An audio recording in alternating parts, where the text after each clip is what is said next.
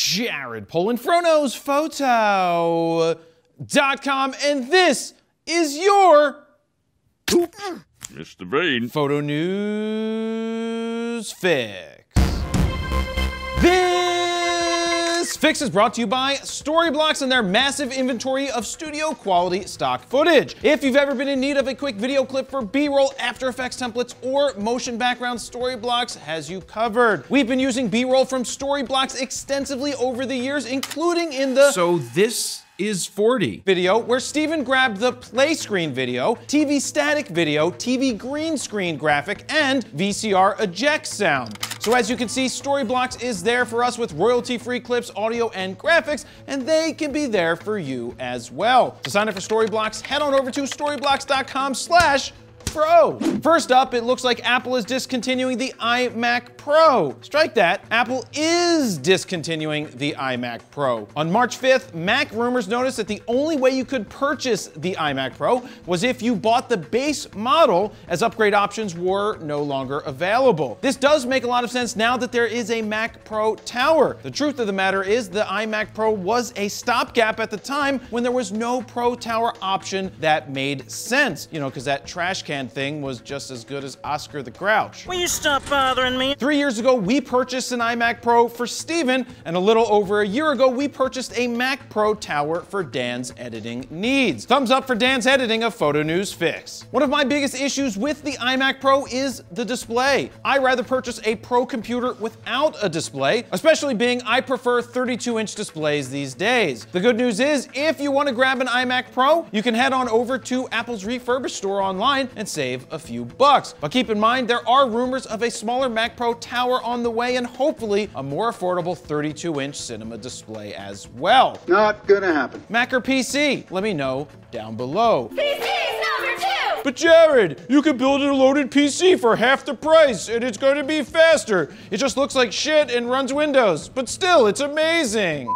You fanboy! Next up, Canon Rumors has shared what it's calling the first specifications for the Canon EOS R1, followed by a note that says, please note the CR0 rating. Zero. CR means it's basically a joke, like Sony Alpha Rumors.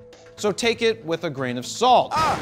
Nonetheless, the rumored specs seem pretty outlandish and mostly unrealistic, but since some people call us a clickbait channel anyway, assholes, let's read down the specs. The R1 is said to have an 85 megapixel global shutter sensor, along with the ability to shoot 20 frames per second at those 85 megapixels and 40 frames per second when you switch over to the 21 megapixel option. Now, I personally do not think that it's going to have a global shutter just yet. Stack sensor, yes, but global shutter, no. Not yet.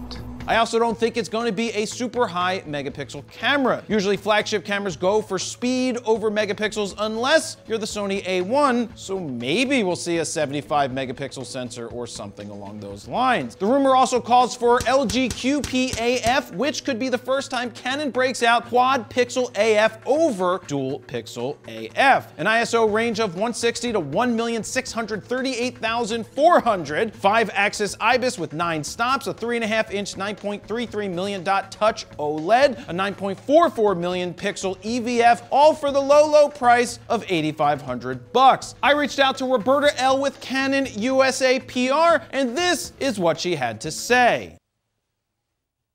I'm just gonna say, I don't think that these specs are even close. I can't see having a 3.5-inch screen as a necessity and spending money to put that on the back of a camera. I don't think we're gonna see an 85 megapixel sensor right now that is a global shutter. There's a lot more to say about this, but what I will say is when Canon comes out with a Pro mirrorless camera, it's gonna crush a lot. I'm not a player, I just crush it. Let me cut in here real quick to let you know that it's limited edition t-shirt time. Introducing the I Shoot Raw t-shirt. This limited edition design is currently up for pre-order and will be available for the next 10 days at a special discounted price. On the front, you have this amazing oversized design, and on the back, you have a little birdie with a fro who has kicked me out of my own logo. Screw you, bird. Head on over to store.FroKnowsPhoto.com to pre-order this limited edition t-shirt right now.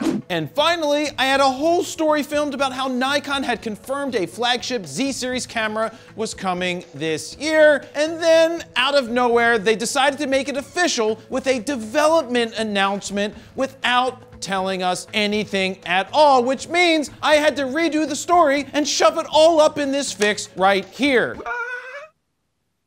I'm looking at the phone. I'm waiting for a phone call about this.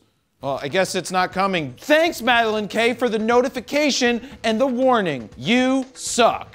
Maybe that's why she didn't give me a warning, because I told her that she sucked. No, that can't be right. So here we go. Nikon has announced they are developing the Z9. Oh, okay. You're a camera company and you're developing a new camera. Wow.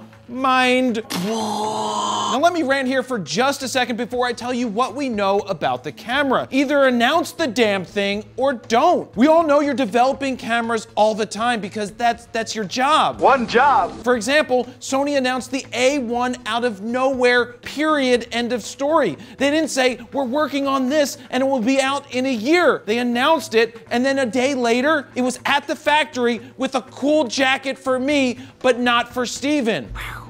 It's like when people say on social media, big things are happening, can't wait to share. How about you just share it if those big things actually happen, because they tend not to happen and you kind of look kind of stupid. You're stupid. All right, rant over. Here's what we know about the Z9 officially from Nikon. It will have a stacked CMOS sensor, have a new imaging engine, shoot 8K, and look like this with an integrated grip. We don't know the price. We don't know the sensor size. We don't know how many stills per second it can shoot. We don't know the ISO. There's a lot that we don't know. You don't know shit. None of you do. But what we do know is that Nikon said it will be available in 2021, which means it will become available, then it will sell out quickly, and then they'll be like, it's delayed. We sold so many that we're sorry. Nothing for you. The biggest thing that Nikon needs right now, and I mean the biggest thing, is the autofocus. Yes, I harp on this a lot, and I will continue to harp on it until they get it right. Still driving the old model, huh?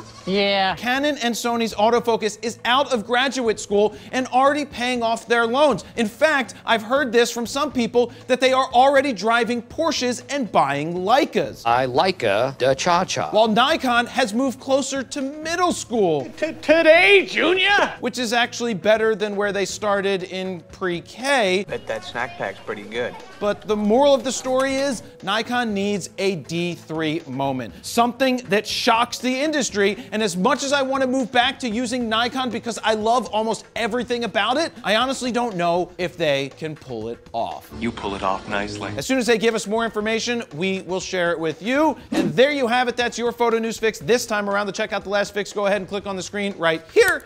Don't forget to like, share, comment, and subscribe. And don't comment if you're gonna tell me that I'm a Nikon hater. Just save it for someone else. Jared Polin, FroKnowsPhoto.com. See ya.